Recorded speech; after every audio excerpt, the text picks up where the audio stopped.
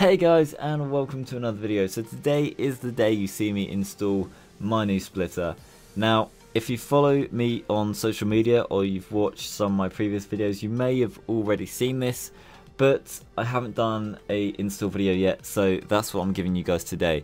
Now, the reason why I went for this splitter instead of the TRC one like I used to have is, well, I did a poll on Instagram and you guys really like this splitter. I really like this splitter.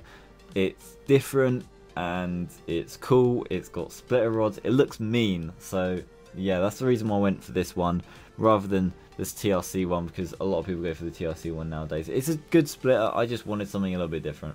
Anyway, I'm gonna go through how I installed it. It might not be like the way that you're meant to install it, but I'm gonna go through what I did, and yeah, hopefully that's near enough right. So basically, I took inspiration from the TRC splitter.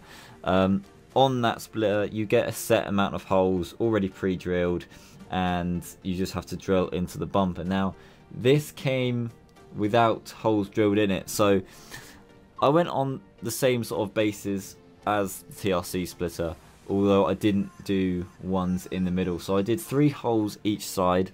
I didn't do a hole in the middle because of the chin splitter, and with the bolts that you get with this splitter, I didn't think I'd be able to fit it as well as I could have done with the TRC one. So I'm relying on the splitter rods to hold up the front. I probably could have used a few more and spaced them a bit better of the bolts, but I was quite happy with what I had, and it feels quite solid. So yeah, basically, yeah, drilled 3 holes each side.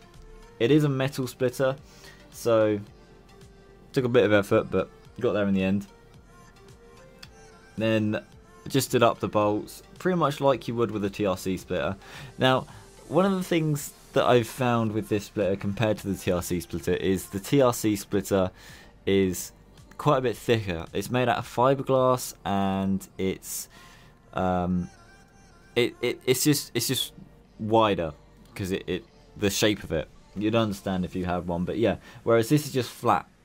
So, whereas the TRC splitter doesn't stick out as much, it's lower than this. This sticks out a little bit more, but where it's just flat, it's a little bit higher. So, I reckon the clearance is roughly the same in total, with it just sticking out. So, yeah. Oh, and by the way, if you do check out CMComposites and there's something you like on there, if you use discount code CMC10 when shopping, then you will get 10% off your order. So yeah, definitely worth using. Anyway, yeah, so I put the bolts in each side, did them up. It's pretty easy. The next thing was sort of decide where I'm putting the splitter rods, make sure they fit and everything, drilling into the bumper, doing the nut up on the back, and then I will flip it over and then drill underneath of the splitter for the splitter rods, just so I make sure it fits. I try to get everything equal and in line. Obviously, last thing you want is with splitter rods as well is for things to be wonky. So yeah, I think I managed to complete that. Anyway, it was pretty easy install.